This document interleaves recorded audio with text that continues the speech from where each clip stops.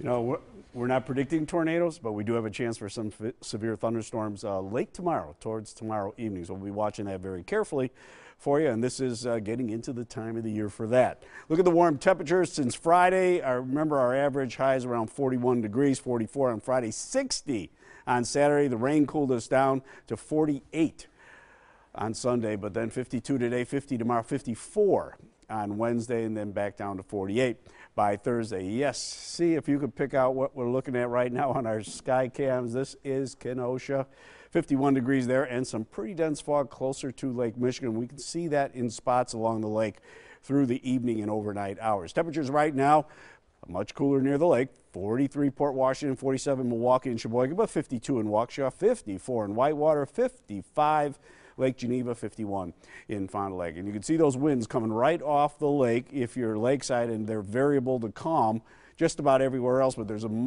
enough moisture in the air to cause fog just about anywhere. It's a little easier when you cool down that quickly near the lake.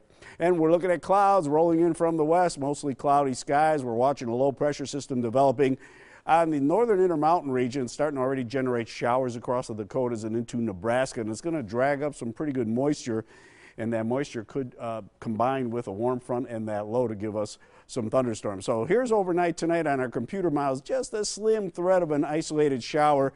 Then by later in the afternoon, around 2 o'clock, watch this complex of showers, maybe isolated thunder showers rolling in. Tomorrow evening, looks like the computer model is predicting a squall line from central Wisconsin all the way down to northeast Illinois. That's what we're going to be watching for a chance of strong thunderstorms. And then this low passes through northern Wisconsin, and we might see an isolated shower in the morning hours on Wednesday. Then it pushes out of the picture. So for tonight, cloudy, patchy fog. Isolated shower by morning shouldn't amount to much. Watch out for patches of dense fog, low 38. For tomorrow, slight chance of a morning shower. Then we're watching showers and storms later in the afternoon and into the evening. 50 on a breezy southeast wind. Winds will be much stronger into Wednesday. Could still see a morning isolated shower. Check out those winds. High up to 54 degrees. Your Storm Team 4 7-day forecast.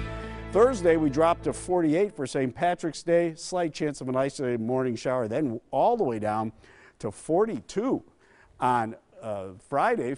Saturday, 41 degrees. Seasonal temperatures. Maybe a snow or rain shower. By Sunday, we're back up to 43 degrees. 41 on Monday. The big change in that 7-day is where's our good weather for the weekend? Yeah, we've been hitting 50s and even warmer than that for about the last 3-4 weekends. You got 4 days to work on it. You're right. I have 4 days to work on it. Yeah, thanks.